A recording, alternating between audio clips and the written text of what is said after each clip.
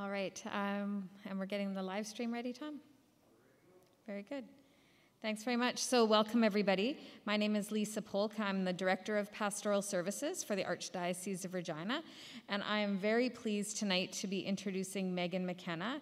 Megan is an internationally known storyteller, writer, theologian, and we are just very blessed, especially during COVID, to have her come to Canada and speak with us tonight and share some stories and get us talking a little bit too. So looking forward to hearing what Megan has to share with us. And so I ask you to join me in welcoming Megan McKenna.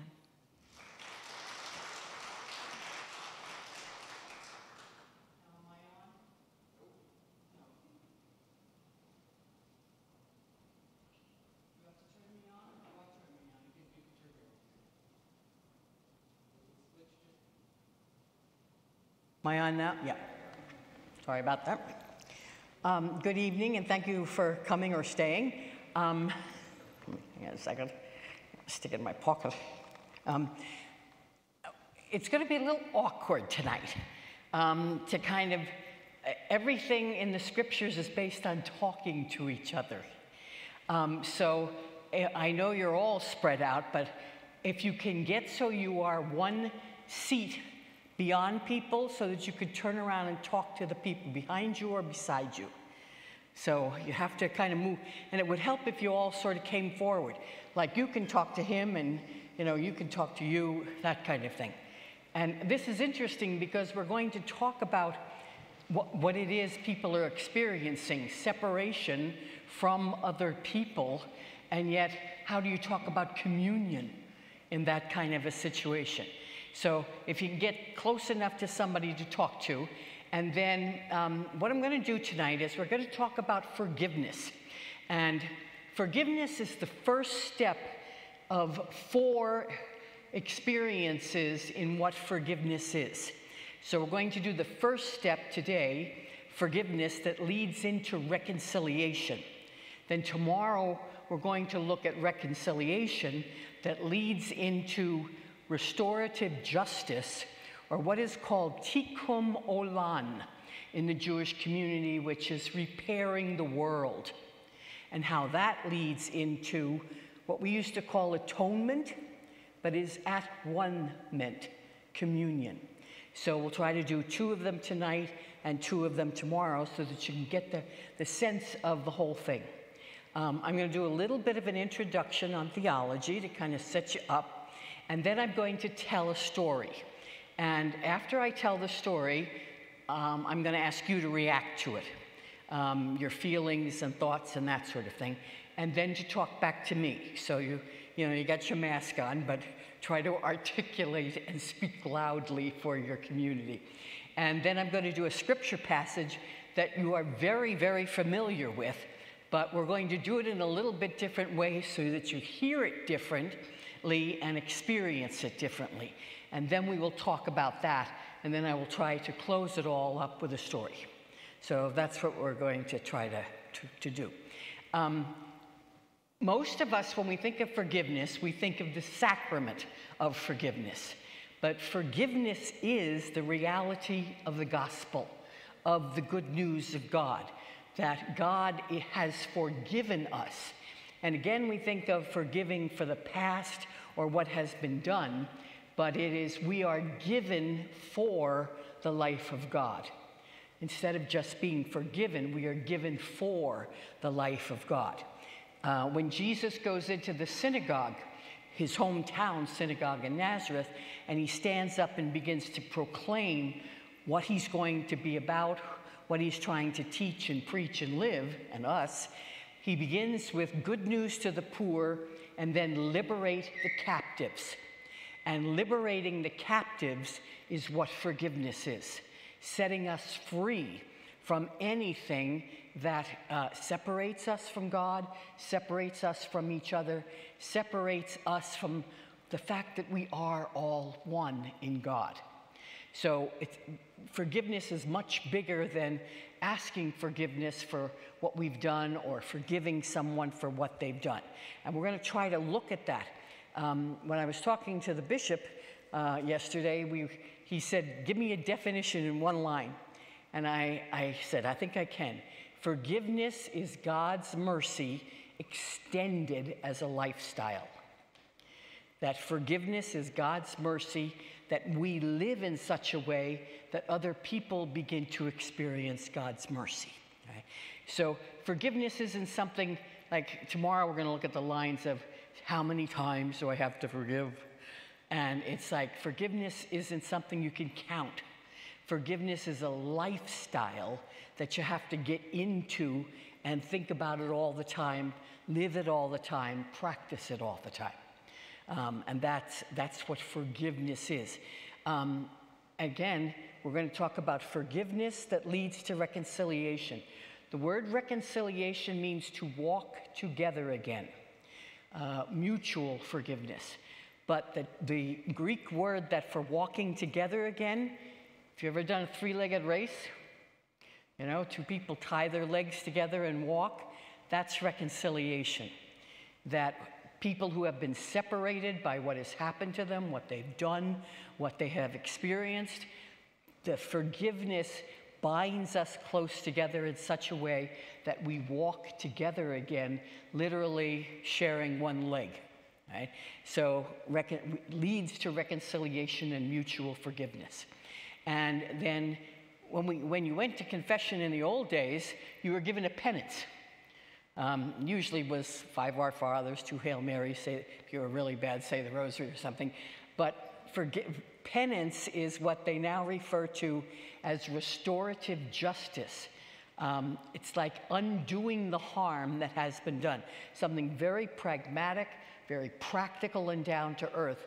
Undoing the harm that has been done, repairing the world. That's the Jewish phrase for it, tikkun olam. To how do you repair the world that has been broken or torn apart or just separated? And so that leads into restitution, or what is called restorative justice. And when that is practiced by people, then again, what they used to call make atonement, the word is at one-ment. How do we live in communion again as one people? Right? That's sort of the basis of it overall. Now, that's theology. Now, I know you're separated from each other and that sort of thing, but try to turn to somebody, you know, behind you or next to you and share with them something you just heard. Whether you agree with it or you don't buy it for a minute, you never heard it before, just share something that is getting you thinking and wondering about things. Try to talk to each other for a minute or two. You may have to talk louder. Forget you're in church.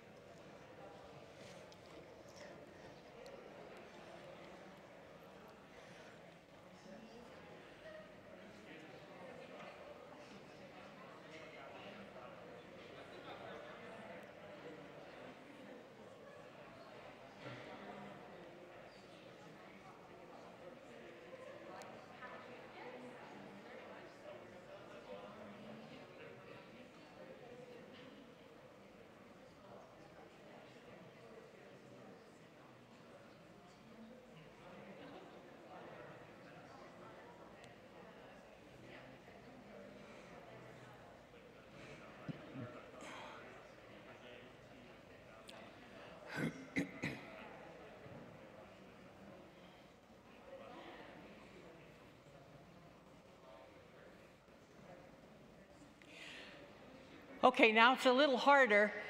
I'd like you to share with me what you've heard. I've learned over the years that when I say something, if there are 20 people in front of me, they heard 20 different things. But that's good, because that's what makes community. Everybody needs to hear what other people heard, and that for most of us, we learn when we not just share what we heard, but listen to what somebody else heard. That opens a world up. And the whole scripture is meant to be discussed with other people. You can come up with all kinds of ideas on your own, but they are very limited in scope and depth. And most of us, the more alike you are, the more you're going to think alike, the more you're going to feel alike, the more you're going to sin alike, the more you're going to get, the same sort of things that are good. So that anything, you'll hear some things from me, you'll share with others, but what you hear from other people is probably going to be the way the Spirit is speaking to you the strongest. All right? So what did you hear, or what did you react to? What was new? Anything bother you? That sort of thing. Now again, you've talked to one other person. The rule is anything anybody shares with you is now public property. So if you didn't come up with a brilliant idea and somebody else did, feel free. All right? So what struck you? And I will try and hope the acoustics are good and your voice is loud. Think of proclaiming the good news. And don't be bashful. What the Lord gives you was given to give away. Yes? I love how you took the word atonement and broke it into abundance. That just brings it to life for me. Yeah. And that's the original meaning of the word. Over the years, especially in the Middle Ages, atonement was like, how do you make up for something, and it had all kinds of connections to money and to not even restitution, getting even. Atonement. So everything about God is making us one with God. And there's a saying that you're only as close to God as you are to the farthest people away from you. We're even made in the sign of the cross, that we are only as close to God as we are when we stretch out and reach with other people. And again, we forget that. We concentrate a lot on our relationship with God, and the rest of you turkeys, couple here and there, but we don't think in terms that God is a community. The Father, the beloved child, the Spirit who is called wisdom. Our God is a Trinity, so we think and become and act and even look more and more like God the more we are together. And the more a community is together, usually the more diverse it is. God loves diversity, not sameness. He's not into a homogeneous grouping, which we forget. All right, what else did you hear or react to or hear from your neighbor or whatever? I love the analogy of the three-legged race, that you can't just work with people, you need to work with people as one. Right. The three-legged race. To think of reconciliation as a three-legged race, first of all, it's hard, and it's clumsy, and it's awkward, and you fall a lot. But once you get the rhythm, and once you get the pace, it's almost like a dance. And that's what reconciliation is. In the church, reconciliation is also called second baptism. That every time you are reconciled with someone, you experience something like a second baptism.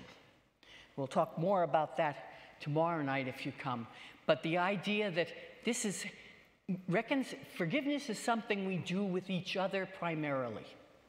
And the closer we do it with each other, the stronger the bond becomes with God. Maybe one more thing. Anything that you heard or whatever. Yeah.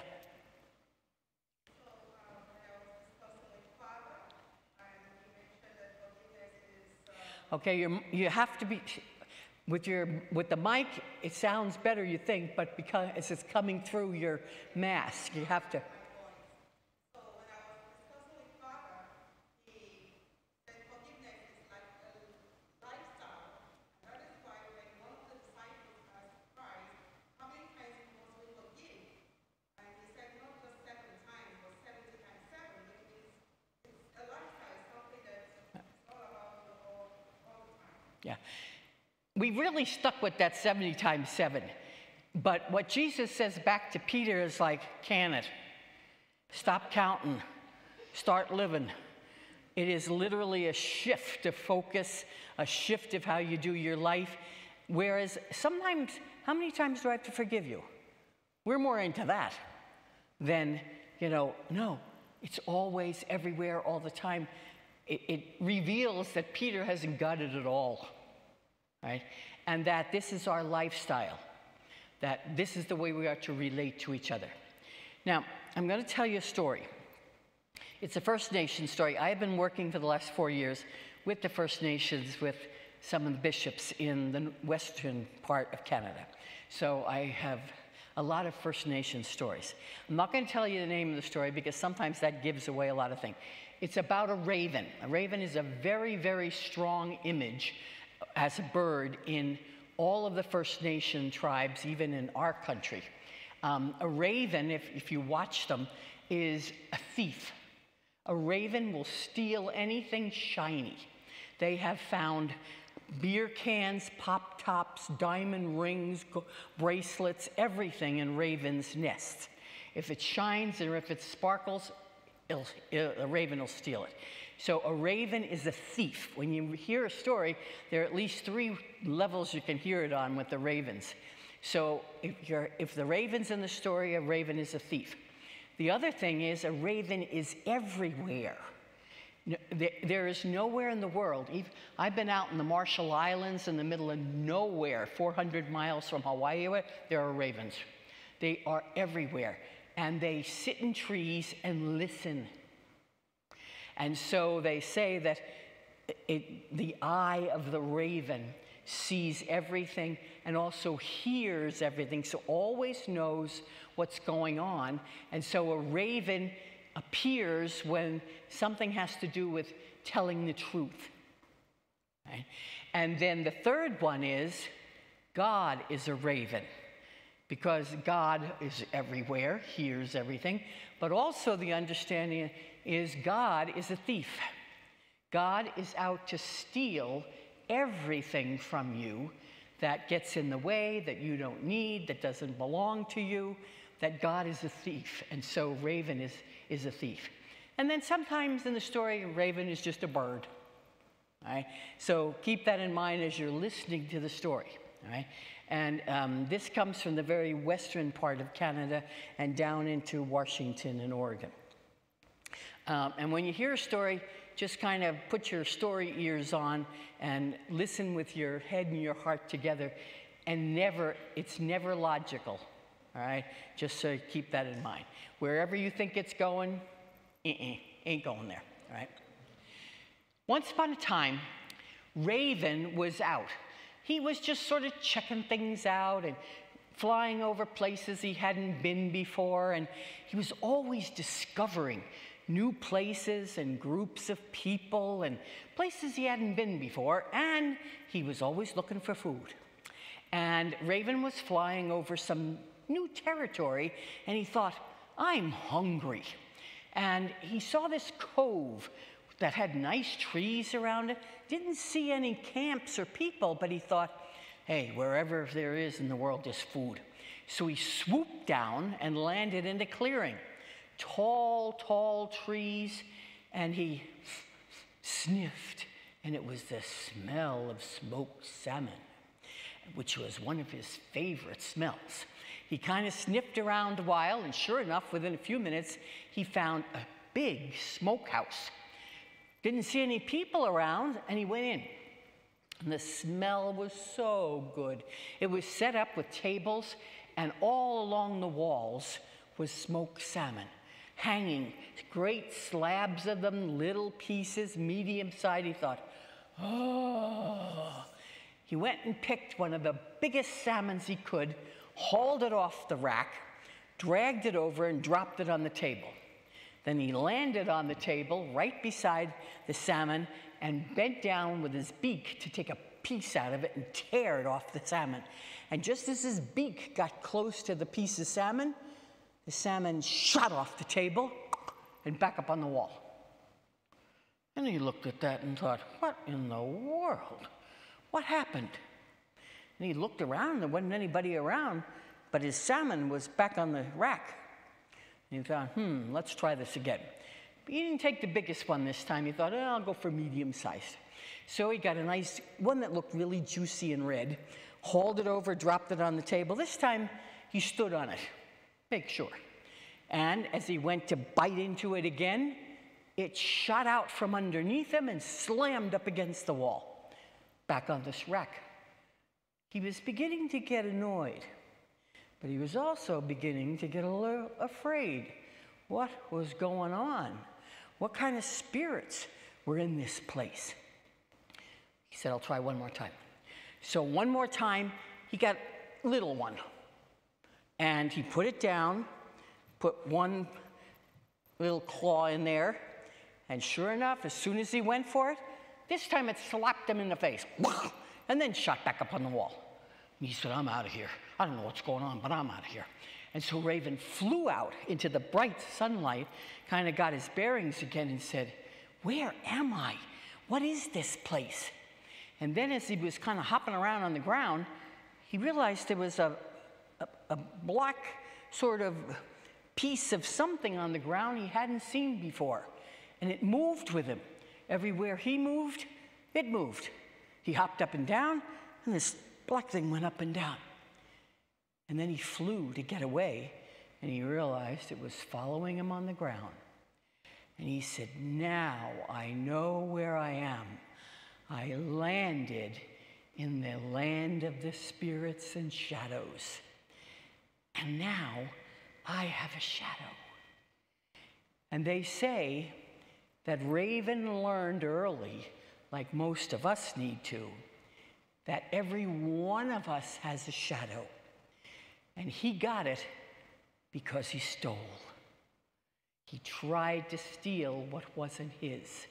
And so our shadow is a constant reminder that many of us go through life stealing from others what isn't ours. Do you have a shadow? What do you really? What do you spend your life stealing from other people? Because like Raven, you've got a shadow. That's how Raven got a shadow, right? Now, whenever you hear a story, it does a couple of things to you. It's like, what does that mean? It bothers you. It makes you laugh sometimes, makes you think, pushes you in all kinds of different directions. So why don't you take a minute now, have a little chat with your neighbor again. What does the story make you feel? Don't think so much. What does it make you feel? And then what in the story bothers you? Have a little chat again.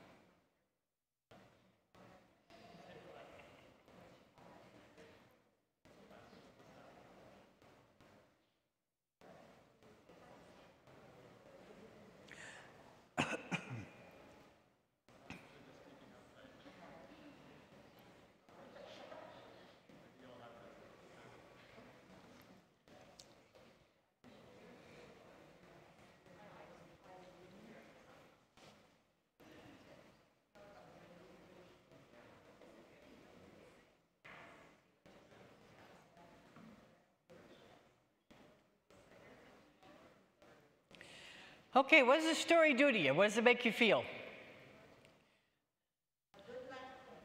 Pardon? A good lesson. A good question. Lesson. What lesson? The raven did not get any food, but he got the lesson that whether what he was doing was reflecting around. Okay. He didn't get any food, but he got a good lesson. And there are lots of ways to get fed. We get fed by food, but we get fed by stories. We get fed by the scriptures. We get fed by relationships. We get fed by experiences, all sorts of things. So he did get a lesson that he'll never forget, but he didn't get fed. And so oftentimes in our lives, what we go after is not what we get, but what we got was more than we ever bargained for. All right, any other things with the stories? Oh, you shadow people? I was really curious about the aggressiveness of the salmon. She said she was really intrigued by the aggressiveness of the salmon. Now, for most of us who are not First Nations people, we don't relate to animals, birds, and fish, the land, plants, trees, etc., like they're anything like us at all in any way, shape, or form. We think of us, they belong to us, and we can do anything we want with them. You know, we never think of them having some sort of a relationship with us, and especially one that can be aggressive. Yep, and the salmon is very aggressive. Now, in the whole Northwest Territories of both the United States and the Northwest Territories in Canada, salmon are one of the sacred things. Salmon is one of the things that holds the entire ecosystem together. And we don't even think like that. We think, who's eating salmon for tomorrow night's dinner? You know, or was it farm-fed, you know, or is it wild-caught kind of thing? But the stories all reveal that our relationship with things other than human beings are as strong and as important as everything else in the world. God made everything, and they're all good. And then when he got to us, we're very good. Hopefully. Right? Yeah, so it's like we just don't think in terms of, you know, the effect that other things are having on us. And yet now, with ecology becoming so important and allowed out to sea, and about the earth and what we have done to the environment, it's beginning to dawn on some of us that we have a terrible relationship with absolutely everything else in the world. And that we have to start balancing and putting that back into harmony so that we are aware of how we relate to each other. Whether it's water, whether it's fish, whether it's, you know, the trees outside, whatever, everything is beginning to talk to us.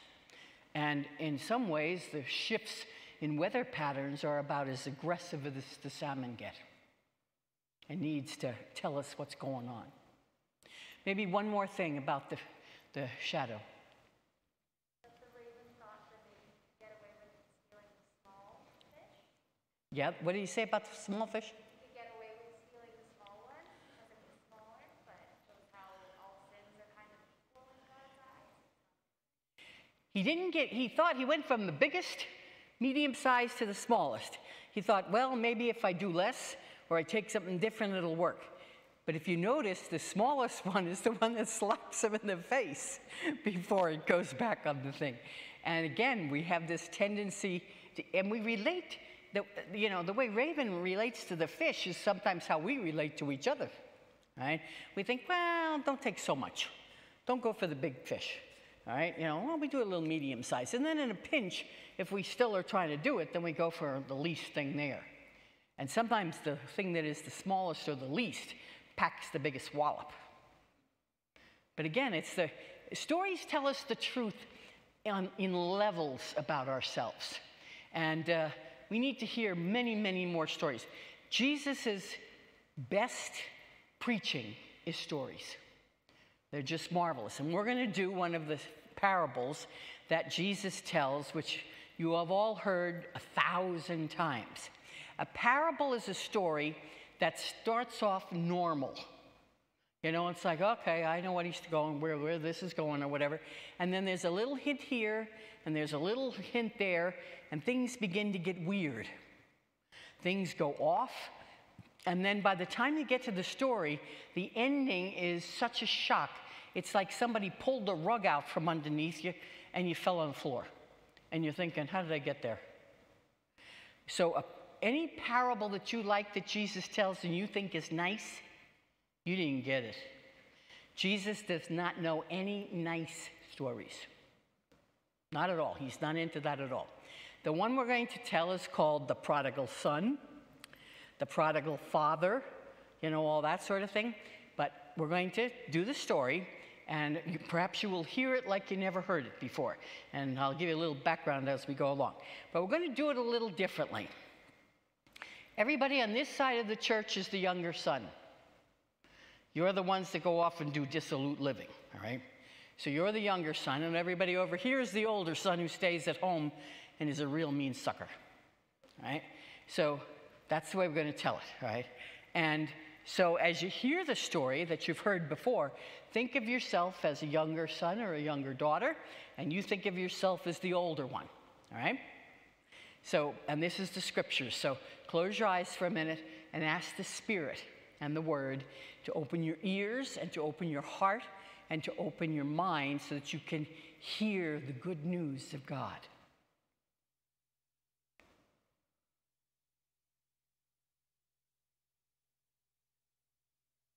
All right, open your ears.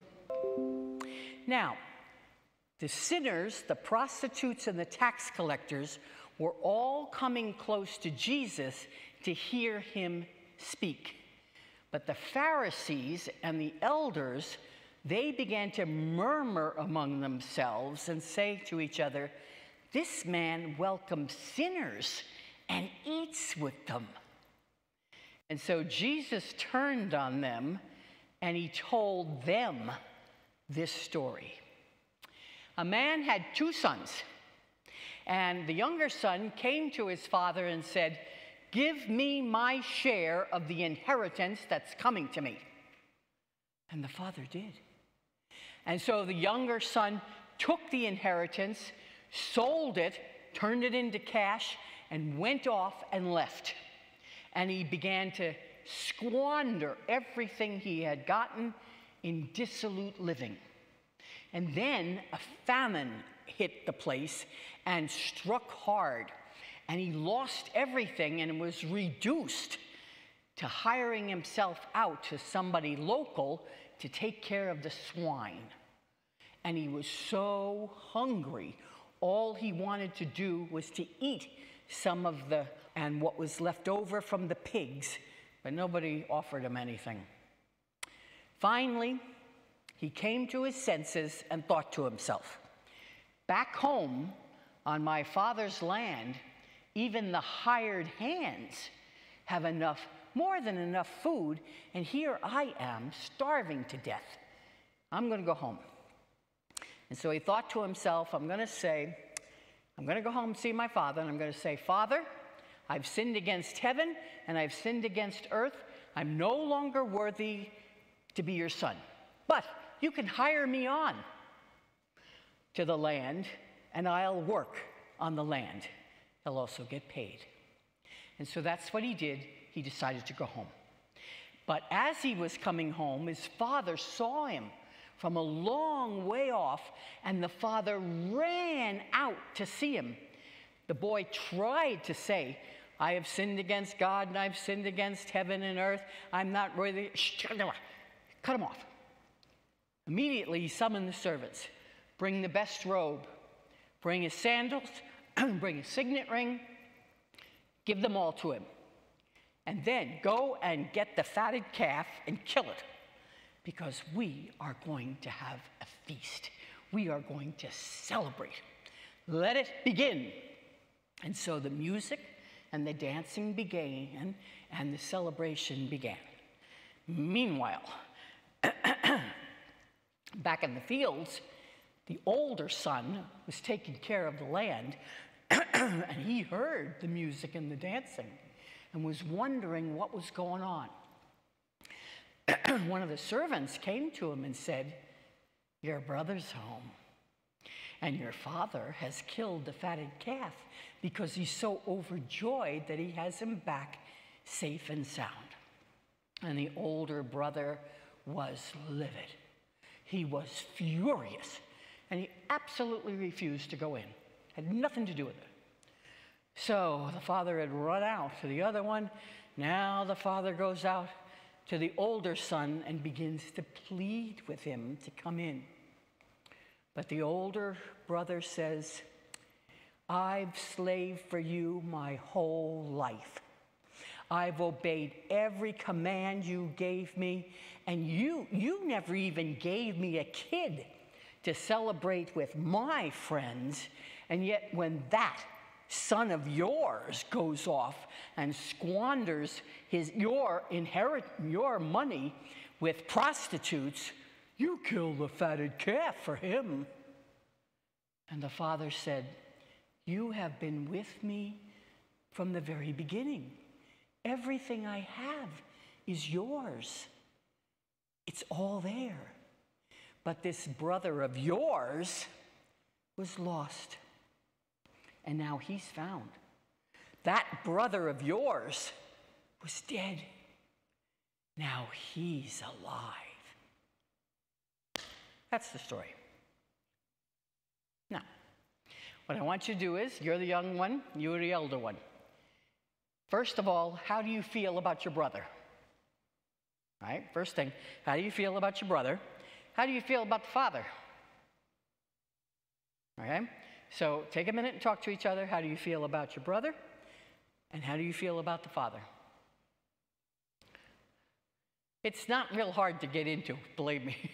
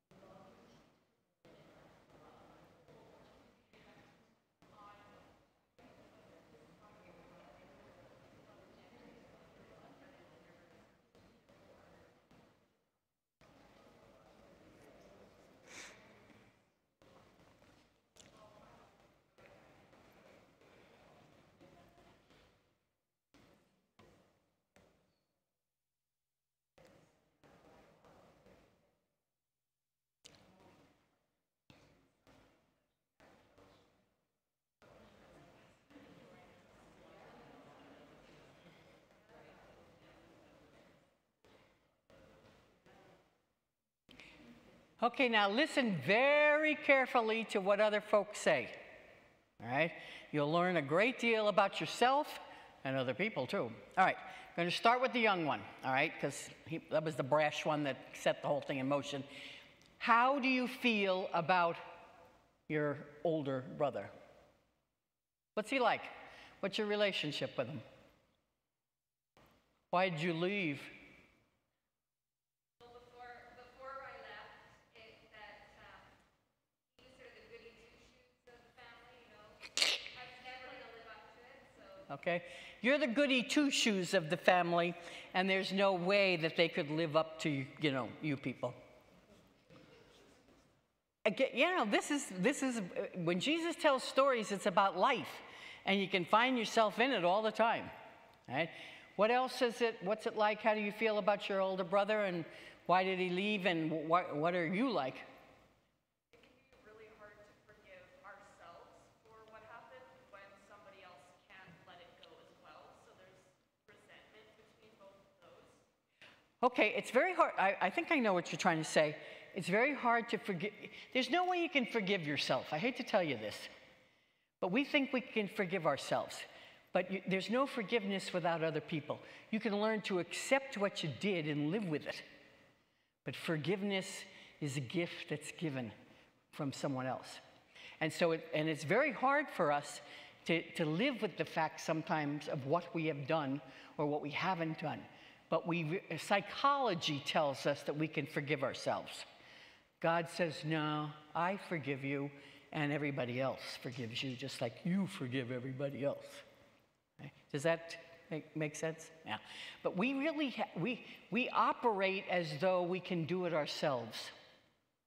But the thing is, the learning to live with what we've done, take responsibility for what we've done, is an integral part of forgiveness, because until you've accepted what you've done or what you didn't do, you can't undo the harm you did. Again, what we do always has ramifications and effects on other people. But most of us are unaware of them, and we don't want to become aware of it. But until we accept, okay, I got to learn to live with this, then how do I undo that harm to somebody else? And this kid is rotten. When he goes to his father, I mean, when do you inherit something? When they die. What he does is he goes to his father and says, I want you dead. Give me it now. I mean, we don't even think of that, but that's what he tells his father. Give me my share of the inheritance now. He's saying, die. I want it now. What you don't know in the story is at the time of Jesus, number one son always inherited everything. And along with the inheritance and the responsibility came a great deal of what was expected of the son that took up the name, took up the family, traditions, etc. It was tacitly understood that once the older son inherited, it was expected that then the older son would turn around and share it with all of the other siblings in the house. Right? And in exchange, it was like becoming a father early and taking over the responsibilities of the younger members of the family. So what the father does, treating them both equally, everyone listening to this story would have looked at each other and said, this is one weird father. He's breaking all the rules. He's treating them both the same way, as though they are equal. You get your share, you get this share. So that's the first in the story. Right? What else do you feel about the young one? Younger one. And again, remember, if you got an idea from somebody else, feel free.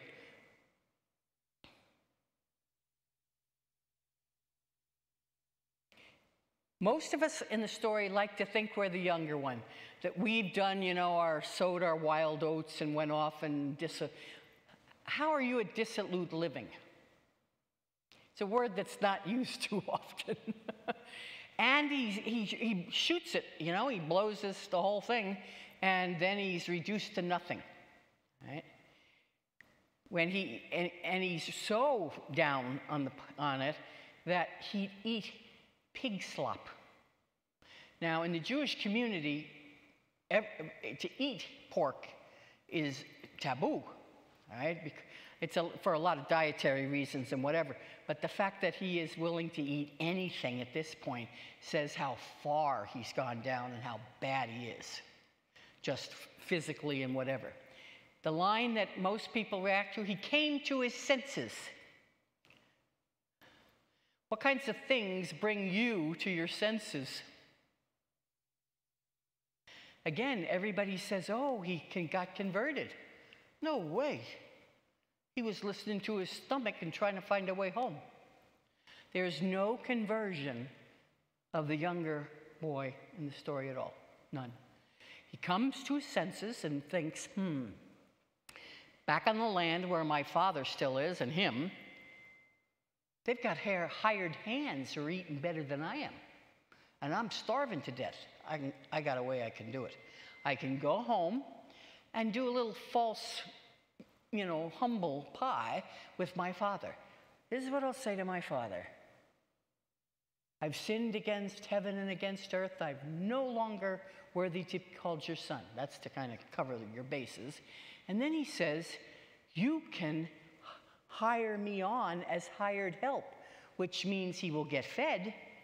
An older brother who has lost half of his inheritance will now pay him as a hired hand on the land. This is like rubbing salt in the wound, right? It's like I can get what I need and what I want. I'll look good sort of with my father, but I'm going to keep nailing it to him. That's his reason for going home, a canned confession. You ever go to confession and think, now, what can I say? That assumes you're going to confession, on occasion. All right, so he goes home, and this is where the turning point in the story comes. The father sees him from a long way off. The way things were set up geographically was all of the families would live close together. This is the way the First Nations do it too. All the families are together in little clusters, very close together. Then the town businesses and services were the next thing out. Then all the open fields. Right? So if he sees them from a long way off, that means that every day the father left the compound, so to speak, went through the town, went through the fields looking for his son. Now, the reason he does that, he inherited, your inheritance has to do with the promised land, right? The promised land, if you gave up or sold a piece of the promised land, you didn't just leave your family. You left your nation, you left the Jewish community. Even today, think of what goes on in Israel, right? He has severed himself from the Jewish community, from the nation, from the people, as well as from his family.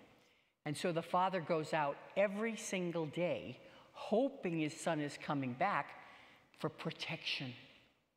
He would have been dumped with garbage. He would have been cursed. Some people say he would have been stoned as he came back.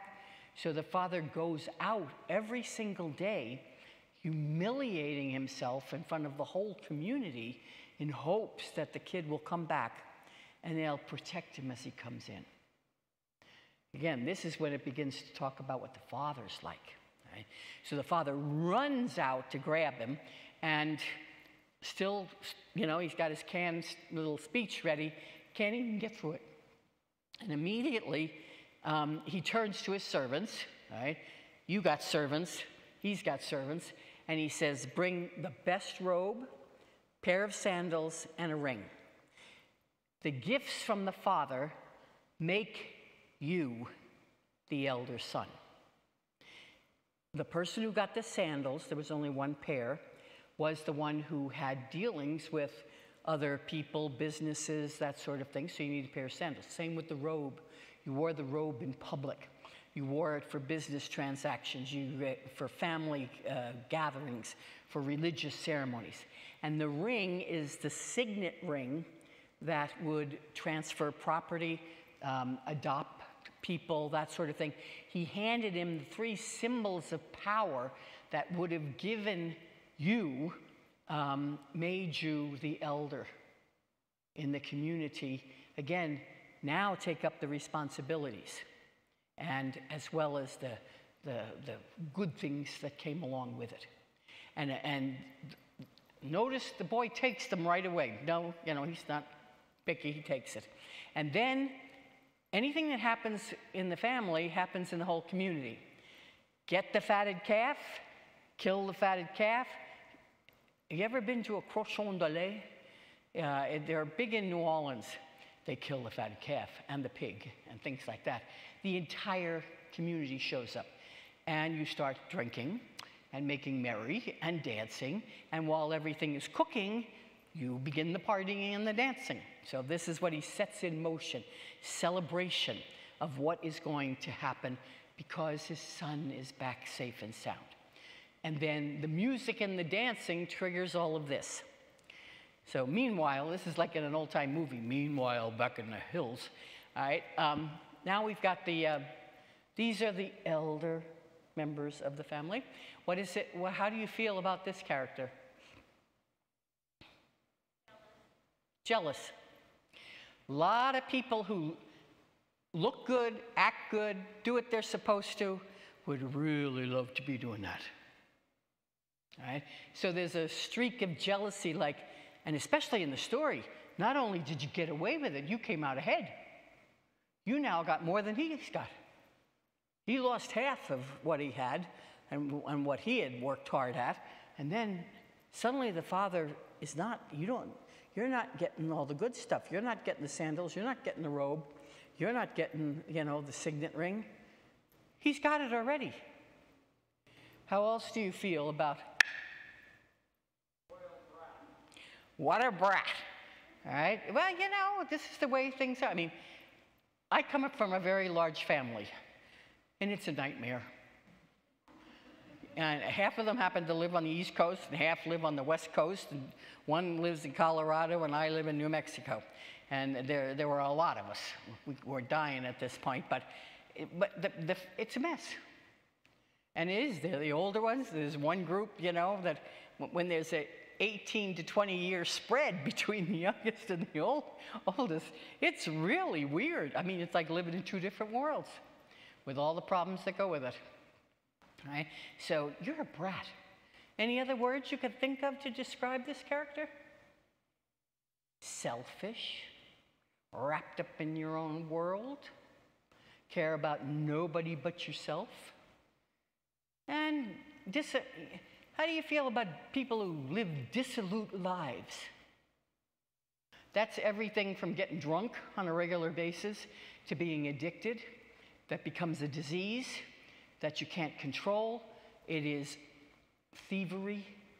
It's, doing anything possible. You're at the end of your rope, you'd even eat the worst stuff in the world from people you detest in order to make it go. If you really were honest, even though if you're in church, you'd have a few things to say about yours truly over here. Anything else you feel about? And you people let him off, let these people off easy. What's it like? What? Rejection. I don't want to have anything to do with him. Right. Don't want to have anything to do with you. That's why he won't come in. All right? He's out in the field. He won't even come in and party. He will not rejoice in anybody else's good fortune, especially if he sees it as not helping out here. Right? So utter rejection. I don't want to have anything to do with him. So the best thing to do is ignore him. And so you don't go, you don't celebrate, you don't do anything. You just, get moaning and groaning out in the field. And listen and this is Luke's gospel. Luke's gospel has 2 servants in Luke's gospel. The singing servant, who is Mary, and the suffering servant, who is Jesus. And in this story, it is a servant who comes to tell your brother's home, and your father's overjoyed and has killed the fatted calf and started the celebration. In the Old Testament, what happens to most servants who announce this kind of news? You know, all of the other stories, they kill the servants who bring the good news. So the story has Jesus himself in there bringing good news, and it's like total rejection. No, not going to go in, nothing. The father comes out. He ran out to meet you. Now the party's going full swing, and the whole town would know he's out in the field. This man has 2 sons. Both of them are rotten. You get to choose which rotten you get to be. You can go rotten this route, or you can go rotten this route. Okay? So he comes out, and he begs, and he pleads, come in, come in. And what does the son say? I've slaved for you my whole life. I've obeyed every single command you ever gave me, and you never once gave me even a kid to celebrate with my friends. But he goes home, who squandered your money, and he adds in a few things with prostitutes, and you killed a fatted calf for him. This one tells his father to kick off and die. This one says, I've been a slave to you my whole life. I hate your guts, but I obey because I want what's coming to me. And you treat him totally different than you treat me. And so the father says, everything I've had is yours. Everything. And then comes the killer lines, all right? We have to celebrate. He keeps saying, that son of yours, that son of yours. And the father keeps saying, no, that brother of yours. That brother of yours was lost. Now he's found. That brother of yours was dead. Now he's alive. The undercurrent is, you're still lost, and you're still dead. And that's the story. It ends. This is not a happy ever after story. This is the way Jesus is describing. Now remember, this story is told sitting at a table, eating with them. And the sinners and the tax collectors and everybody are having a feast with Jesus. They're listening, hanging on his every word. And the good folk, the Pharisees and the scribes and the religious people, murmur, murmur, murmur against Jesus. And their opinion of Jesus is, he welcomes people like that and eats with them. It sort of shifts the whole story. Now, you've heard the story a little bit differently. The understanding of a parable is the story begins when the teller stops talking. So it's at this point that the story begins. You're all out in the field still. You're refusing to go in. You're in partying to beat the band and could care less. And the father is still trying to get this one, get them back together again. So in this kind of a situation, if the story begins now, you folk over there, what can you do? How do you pick up the story from here? What can you do right now? And you're out in the field, what are you going to do? There are at least 5 options you can do and 5 things you can do to pick up and continue the story. Close your eyes for a minute. Ask the Spirit to kind of inspire you. If this is actual reality, what could I do?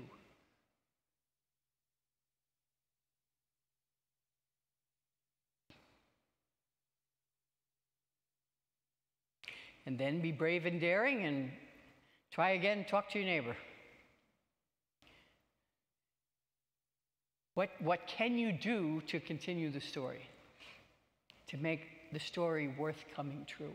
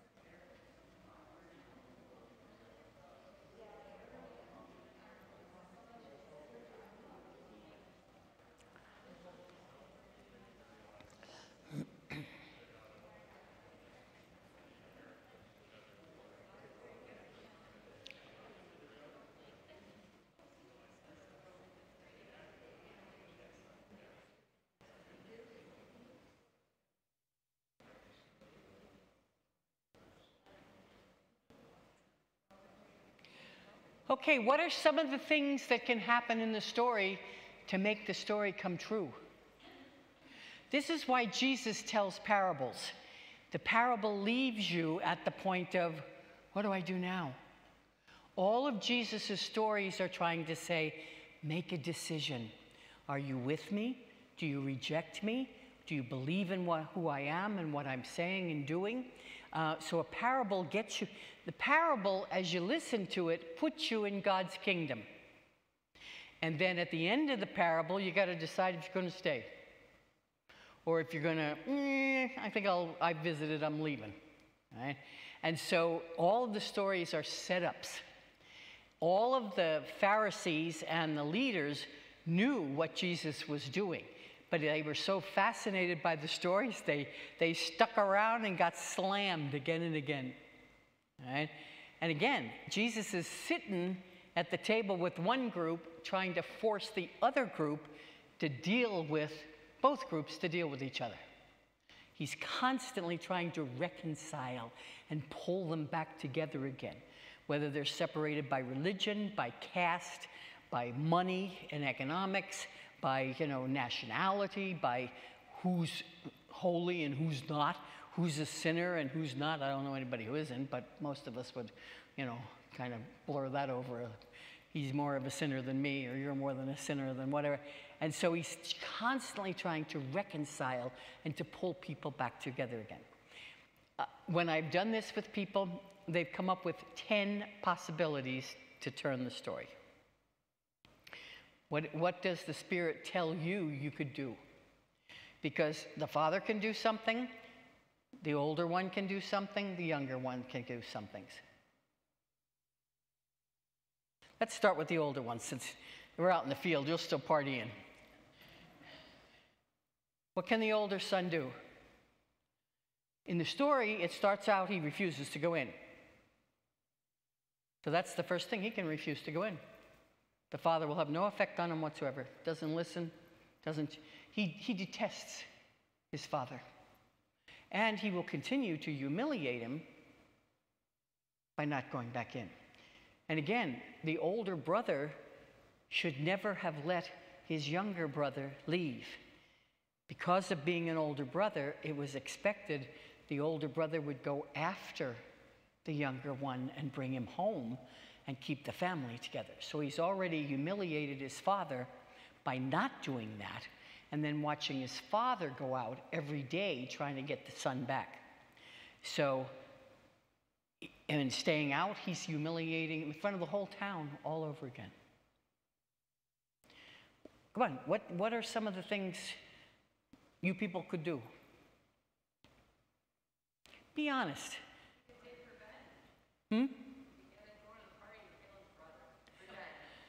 Okay, there are two ways. You can go back in, all right? Most people would not go back in and make a scene because he's already spent a great deal of his life looking good. I've never disobeyed one of your commands, etc., etc. He's been doing everything not because he loves his father. He wants his inheritance. He just doesn't have the guts to do what the other one did, saying, kick off and give it to me now. Right? So he can go back in. He can go back in and make nice and fake it all the way. And by this time, the father's going to die. He's going to get what he wants. So he can go back in and fake it, or he can actually go back in and reconcile with the younger one. Is it harder for the older one to forgive the younger one? Or is it harder for the younger one to forgive the older one? The older one is more rigid, staunch, and like you say, the Pharisees, they're Yeah, he's rigid, he's stuck.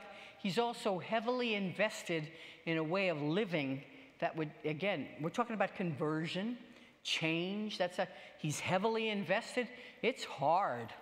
It's like it's going to break everything. He has to be humble and make the first step to forgive. Right. Humble and be the first step. First step for anybody in every situation is the hardest. Always. It's letting go of something crucial that you've invested heavily in.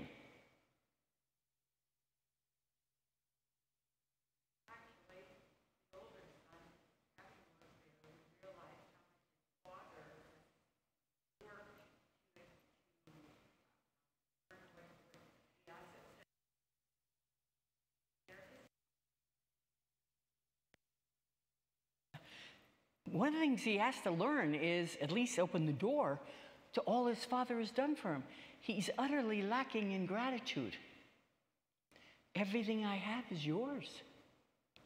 You know, you've been with me all this time. Many of us just don't realize that. We don't appreciate not only our own families, but we don't appreciate God. And the fact that everything we have, we did not work for. God has graciously given us everything, starting with our life, you know, on a daily basis. So one of the things he can start doing is acknowledge for the first time. He starts off so mean-spirited and selfish. His relationship with the Father is, I'm a slave, and you're the slave master. And I've done everything I'm supposed to do. What's wrong with you? Rather than, no, I've given you everything. It's just, you didn't take it. How much do we not take from God, but how much do we not take from each other that is offered? Anything else? Okay, let's try the young ones. What can you do?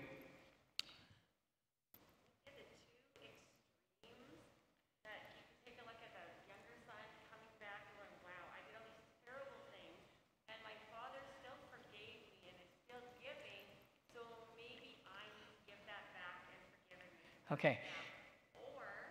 Hang on a sec. Let's do one at a time. He can actually come to his senses. He can begin to realize, I'm a crumb. I'm a schmuck. All right? I have done all these rotten things, and my Father still not only cares for me, bends over backwards to help me, you know, gives me more than anything I could imagine. So he could literally come to his senses. First time he goes back because he's hungry. And he figures he can get a deal. He doesn't have to cope with the fact that he took half of his brother's inheritance, you know, and then makes his brother pay him on the land. He can actually come to his senses and, again, change his relationship with his father like this guy needs to do. Again, it has to do with gratitude. Realize so much has been given, and I just threw it away, or I just didn't even appreciate it. And what was the other one? Right. Not because, oh, I miss my family and I miss them and I did so wrong and go back. No, he came back because, no, I can get this and I can get this. Right. He can say, okay, I deserve this. Right. He can get away with it. I got a good deal going. I got half the inheritance, had my splurge. I come back. Not only that, I'm still milking them. Now I've got the signet ring. Now I got the sand. Just because you experience God doesn't necessarily mean you repent. Sometimes other people can do the most incredible, amazing things for you, and you still just thumb your nose at them and say, you know. So he can just refuse, you know, and think, I'm enjoying the party. Let's see what's going to come next. That feeling of entitlement that so many people have, like, I'm entitled. Yeah, I'm entitled. You know, and again, that doesn't necessarily just go away, poof. Anything else the younger one can do?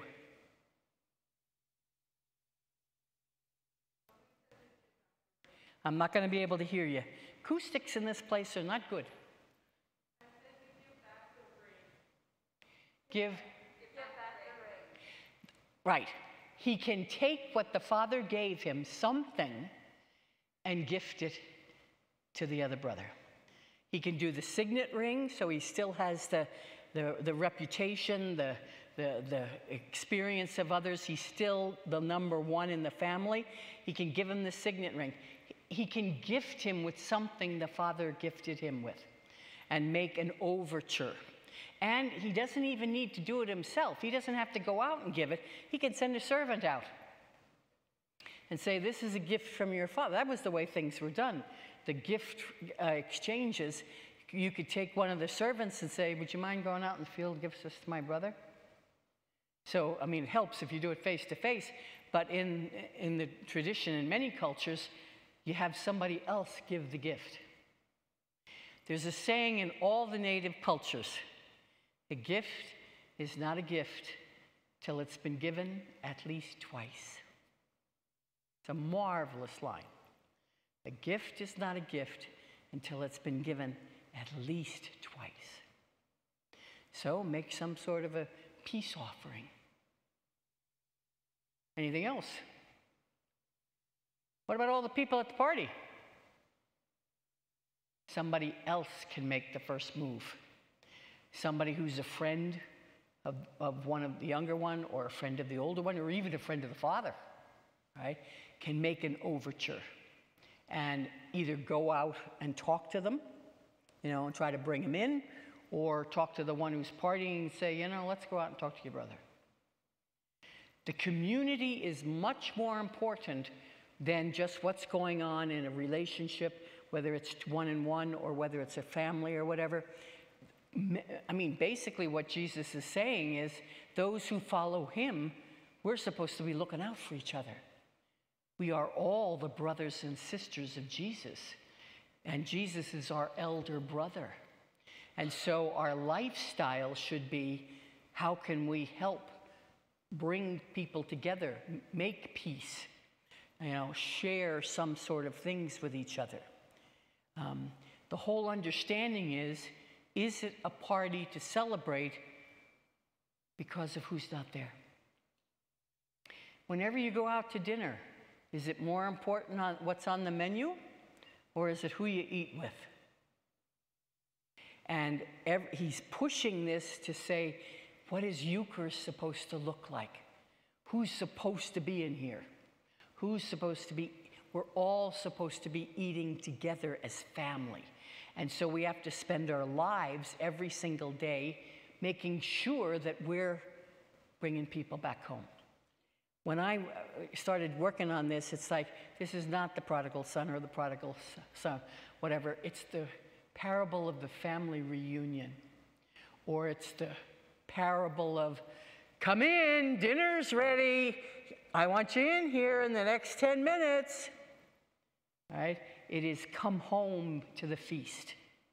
And Jesus is trying to get the good people, the scribes and the Pharisees and whatever, to come in and sit down at the table with the ones that are considered tax collectors, prostitutes, sinners, etc. And trying to say, we're all in the same thing together. And that God wants us to eat together, live together, love together, and spend our lives forgiving and being at peace at one mint together. That is what communion, all forgiveness, all conversion is to end in communion. That somehow the closer we become to one another, somehow the closer we have become to God. Communion is not taking a piece of bread and going back to your thing by yourself.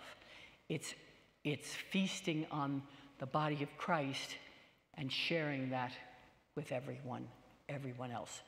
And it's like anything else. Whenever you go to a party, usually you're acutely aware of who's not there. Someone once described church. You know you have church when you know who's missing every time you gather. And that it's bringing all the lost and whatever home. Now, if that's true, what is the good news of God telling us in this kind of a story? Take a minute and try to do a little theology and come up with, wow, I think this is what God's saying and what I should be doing and living. Take a minute and try it out on your older, younger brother. See how you're doing, sister, and see how you're doing.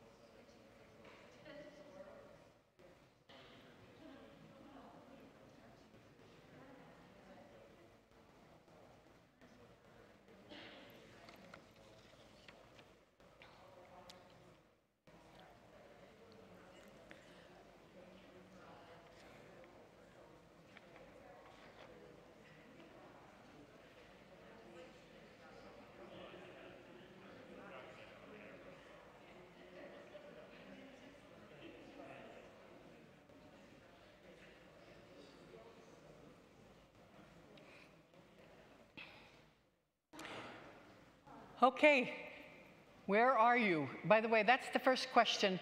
When Adam and Eve are lost in the garden, God goes walking in the garden in the cool of the evening and says, where are you? And it is not a geographical location question. So where are you? What has sort of sifted into your spirit and is bubbling up there?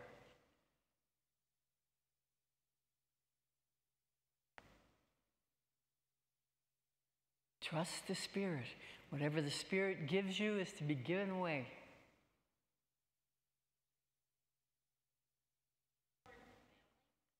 Pardon? The importance of family. Okay, now be a part of the family. How? See, that's the thing. We sort of know what the answer is, but the trick is how. We just finished in the Jewish community celebrating Rosh Hashanah, which is one of the high holy days for the Jewish community. Before the day of fasting and then celebrating in prayer, asking for forgiveness to start a year of blessing over again, everyone in the community goes and offers forgiveness to everyone else individually in the community, or asks forgiveness from anyone they have even the slightest inkling needs to be told, that they are sorry. We're not good at it. We're not good at offering forgiveness, and we're not good at asking for it. Usually when I teach this class, the first thing I start with is the question, do you find it harder to forgive someone, or do you find it harder to accept forgiveness from someone? And everybody has their own kind of, that kind of the walls go up and everything, but you got to know which one you find harder. All marriage counselors say you don't go to bed angry, that you got to say something before you go to bed at night. Well, that works in the whole community, and tomorrow we're going to talk about reconciliation. We're not used to doing that. We have trouble doing it just in our family or in a marriage or, between two good friends. And practice giving forgiveness and practice asking for it. When I was teaching years and years ago in San Francisco for homework one day, this is a college classroom, I sent everybody out on the streets of San Francisco and I said, you're not allowed to say anything to the people you meet on the street except every person you meet you are to say thank you. Thank you very much. Thank you. They were blown up. You have to try it sometime. All right? They were walking down the street. First of all, they felt like idiots, but once they got started, what it was doing to them and what it was doing to every single person. I mean, a lot of people didn't do anything. They didn't respond at all. It was like, what? And yet that is a way of asking forgiveness, appreciating folk. So one of the things that you were saying about the community too is that we have to notice, right? We have to notice that people are missing. So saying in the brothers is that somebody would even have to notice that he didn't come in. Like, so there's that awareness. When we don't notice who's missing, we don't have that peace over asking. Right, and it's been aggravated by COVID, because why are people not here? And yet we would check up on a handful of people besides our families. We have got to, forgiveness is extending mercy.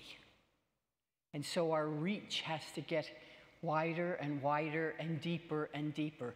And so it's a good way to start. It's like, all right, do we even know who's not here? And to start thinking of that. Who is your inner circle? Besides your family and a few friends. And, it's a question of, we have to, the gospel, all right? It's like this group of people, fire and brimstone down on them. And yet the reading in the Old Testament is, we want to get to know you because you're with God. God is with you. Are we living in such a way that people come near us and say, I want to be here because God's with you. I know it, right?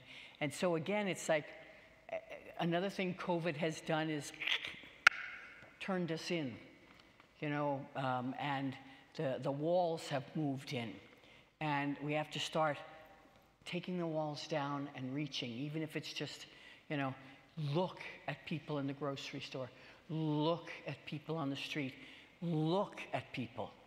And that's what will at least, it's a discipline, but it's also an art of how you learn to do it. And a good place to start is your family.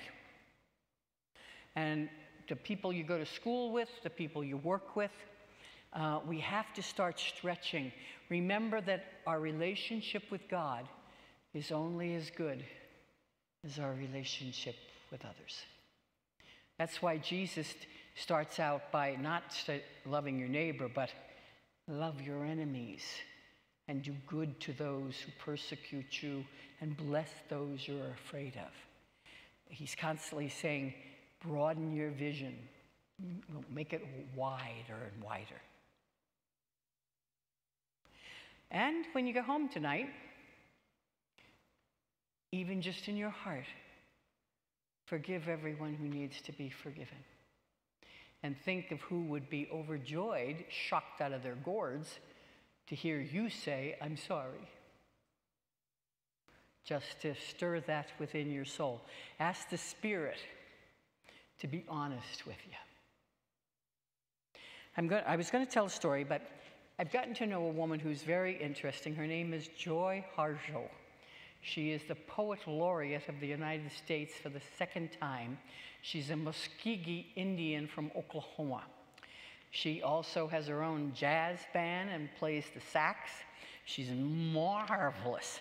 She has a new book out and she has a new album out. But this is one of my favorite poems and hers. It's called Perhaps the World Ends Here.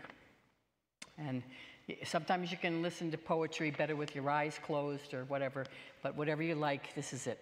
Joy Harjo. Perhaps the world ends here. The world begins at a kitchen table. No matter what, we must eat to live. The gifts of the earth are brought and prepared and set on the table. So it has been since creation, and it will go on. We chase the chickens and the dogs away from it. Babies teethe on the corners. They scrape their knees underneath it. But it is here that children are given instructions on what it means to be human. We make men at the table. We make women at the table. And at this table, we gossip. We recall stories of enemies and the ghosts of lovers. Our dreams drink coffee with us as they put their arms around our children. They laugh with us at our poor, falling down selves, and as we put ourselves back together again at the table. This table has been a house in the rain and an umbrella in the sun. Some of us have given birth on this table and prepared our parents for burial. At this table, we sing with joy and with sorrow. We pray of suffering and remorse, and we give thanks. Perhaps the world will end at the kitchen table while we are laughing and crying and eating that last sweet bite.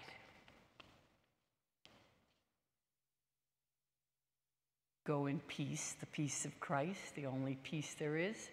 Tomorrow we will do reconciliation and a little bit of restoration. I know you're all spread out all over creation. Have some people come to share the good news. And we'll do some of the same tomorrow. We will do a scripture and we will do stories. Thank you. There's a saying among storytellers, if there is no one to listen, there's no story to tell. So may you go home tonight feeling forgiven and forgiving others and knowing that's what our God's like. Great. Thank you so much, Megan.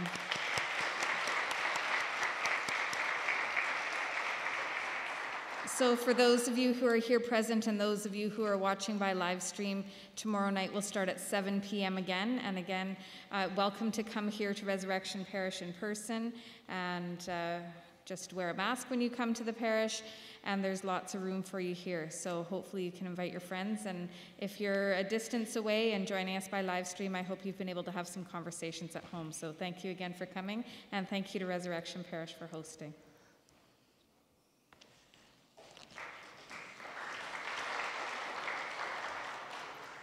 Thank you very much. I know it's hard to do this way.